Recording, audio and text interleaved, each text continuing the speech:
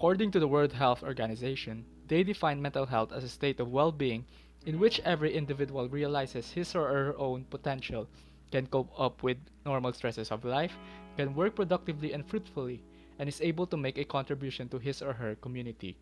In today's COVID-19 pandemic, are our nurses doing fine lately? Good day, everyone. I am Jasper Tupino, and here are my members, Alessandra Triris Trabasas, Conica Traza, Nika May Villaruel, and Linda Lois Vistar. And here we are going to present to you our research study entitled Mental Health of Hospital Nurses in COVID-19 Units. So for the purpose or objective of the study aims to explore the lived experience of hospital nurses and their mental health in COVID-19 units. Here we get to explore the different situations of hospital nurses and their mental health in different institutions in Bacolod City in the course of the pandemic. The goal is to investigate what are the prevailing mental health issues experienced by Bacolod hospital nurses, their coping strategies, and the different factors associated with it as to why they experience these issues of the mind. So for our method, this study uses phenomenology, research design, and key informant interview method. Research interview is done virtually due to the COVID-19 pandemic. Purposive sampling method is used, specifically expert sampling. There will be 6 hospital nurses working in COVID-19 units in different public and private health institutions in Bacolod City will be subjected to this study, 3 from public hospitals and 3 from private hospitals. In selecting research participants, the research ought to follow the inclusion and exclusion criteria. Researchers will utilize the researcher-made instrument in this study containing 2 parts. Part 1 will include the demographic data of the participants containing their name, age, sex, educational attainment, and occupation. Part 2 will be the guide question and areas to be covered by the researcher related to the lived experience of hospital nurses and their mental health in COVID-19 units. Ensuring trustworthiness is important in qualitative research. This study used Lincoln and Guba's evaluative criteria. For our inclusion criteria, first, male or female, single, married, separated, or widowed, public or private hospital nurse, aging 25 to 50 years old, actively working and affiliated in any public or private hospital, locally located in Bacolod City, working for a period of more than or equal to 2 years in a public or private hospital, must be a staff nurse, senior nurse, or nurse supervisor, and assigned in a COVID-19 ward or unit. For our exclusion criteria, nurses who are not actively working in any public or private hospital, not assigned in a COVID-19 ward or unit, who are not willing to participate in the study, and not in the right state of sound mind and sound body.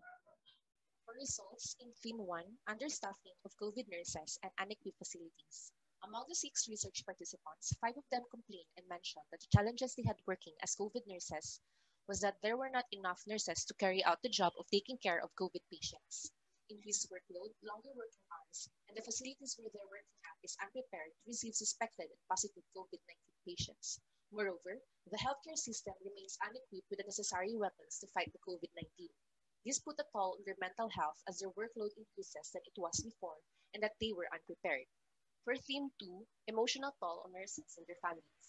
The participants have opened up about their families and own emotional tolls. They share their family's reaction before entering the duty, especially during this pandemic. They are much worried about contracting the virus both at work and outside of the hospital and bringing it home among the family members. These challenges have compromised nurses' mental health due to the anxiety and stress that it brought in, since it is not only their life who are at risk, but also the family members that awaits them. For Theme 3, COVID-19 compensation and benefits of hospital nurses. The current salary and benefits for nurses here in the Philippines are not enough to sustain their daily needs. Nurses here are underpaid, overworked, and unappreciated as experienced by the participants of the study. They are already physically and mentally tired. One thing to raise their moral and interest to work well in taking care of patients is to properly compensate them for their level of work. Theme 4, Coping Strategies Among COVID Nurses.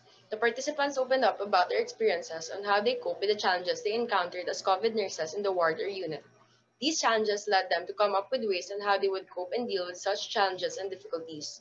Significant coping strategies that the participants of the study verbalized are the following: open communication, sharing of thoughts to others, group discussion, positive thinking, venting out, asking for help or advice, unwinding outside of workplace, self-reflection, self-discovery, and learning new things. For theme 5, mental health issues, anxiety and fear. All of the participants have opened up on how each of them experienced anxiety and fear before entering duty in the workplace and even after their shift ends. What these COVID nurses experience on a day-to-day basis is something that compromised their mental well-being, since as soon as they entered the COVID unit, they are putting their life on the line, become worried if they would bring the invisible enemy into their household, and risk the health of their loved ones, even risking themselves in developing mental health disorders if worse comes to worse brought by fear and anxiety.